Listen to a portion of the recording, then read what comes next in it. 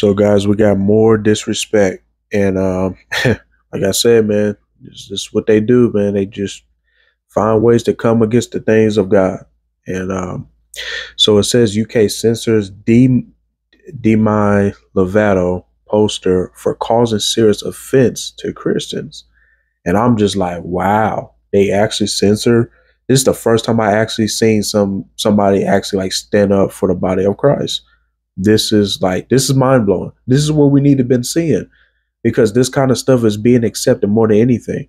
It says the United Kingdom has banned a poster featuring no, the other word, sexual and non-binary pop singer Demi Lovato, saying that it's offensive to Christians. And so it says the poster promoting Lovato's upcoming holy, I'm not going to say the other word, features the singer scantily clad and bound in BDSM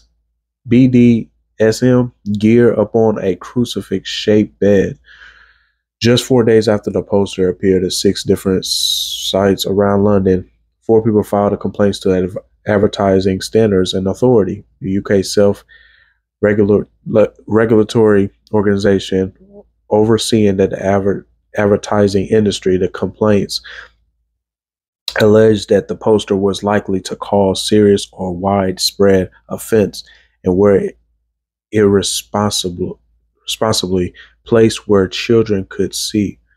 So, these are all the pictures that, that she was taking, I guess, for her new album or whatever. I don't know her. I don't know her too much.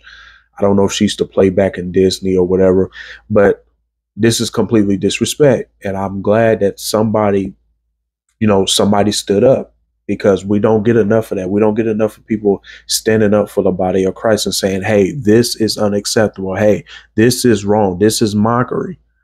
And it's just crazy. They got all types of other religions, but they always come after Jesus Christ. Why is that? Why do they have to keep constantly making a mockery of Christ? Why? Is it because it is true? Is it because Jesus Christ is real? And there's power in his name? This is all just proof that Jesus Christ is truly real. And the word is life. Because they don't come against anything. You got the baby. You got, what's his name? Can't think of his name. Kendrick Lamar. And who I think I did a video about disrespect. Was it Logan Paul? Logan Paul disrespecting Christianity. You got all these people disrespecting Christianity, but they let all those in the algorithm. They allow all that stuff in the algorithm. And so you see this stuff every time. And it's just like when we get on social media and say, hey, this is wrong. Hey, you're coming against Jesus Christ and his word. It's disrespectful. And then they say, oh, well, we're just going to cancel you because there's a way we want to do things. And if you don't follow it, we're just going to ban you. We're just going to throw you off. I try to tell everybody, man, it's always Christianity that these people are always coming after. They're always making a mockery. And a lot of times they're doing it because a lot of Christians are just not going to stand up. They're not going to say nothing because they know the backlash they're going to receive. But I'm going to sit here and I'm going to stand up and I'm going to speak up because this is very unacceptable and it's majorly disrespectful. But it's okay. God said vengeance is his. So we just got to believe that God is in control. These people are not going to get away with what they're doing. If these people don't repent, they are going to see the wrath of God come up on them. These people really need to wake up. It's just highly disrespectful. These people get all these millions and trillions and billions of dollars, and then they think they have the audacity to think that they can play God, they can disrespect God all types of ways. Your money don't mean nothing to Jesus. Your money don't mean anything. It's just crazy, man. And Jesus is very patient.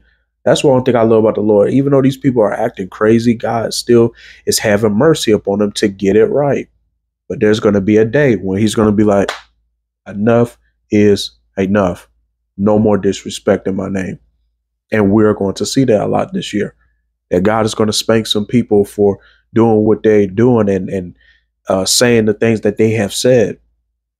And they think walking around with their chest all pumped up, thinking that they own everything, thinking that they can control everything, and everything belongs to God. It's just something to really think about. But I'm glad that somebody stuck up and said, hey, we're going to censor this because this was an offense. This was disrespectful. So shout out to United Kingdom for really for censoring this and just really stepping in, because we need, if we can get people that are well known or people that are that have really huge influence to really step up and say, hey, we're not selling for this. Hey, you don't need to disrespect Christianity. If we can get a lot of people to do that, the better off we can see and know where the world is really going to go. It's going to go into peace. Because the more we can continue to get bigger people to speak up for us, for Christians, the better we'll see things. So it's already it's already difficult. We already can't get hardly anybody to speak up because a lot of Christians just don't want to go through. A lot of Christians just don't want to be persecuted. A lot of Christians just don't want to be hated. A lot of Christians just want everybody to love them and think, oh, I'm just going to just live this life and I ain't got to really go through nothing. Everything is blessed. I'm blessed. I ain't got to say nothing. I ain't got to do nothing. No, there's something that you have to do. There's something that God is telling you to do. We all have a calling, not to just sit down, but we have a calling to speak. That's what we have a voice for. And a lot of people don't want to use it because they don't want to get canceled. So shout out to United Kingdom for speaking up. We need more people to really speak up. This right here was a blessing that they said, no, we're not allowing this kind of stuff. We need to stand up more. Love you guys. Y'all be blessed. Till next time, Jesus Christ.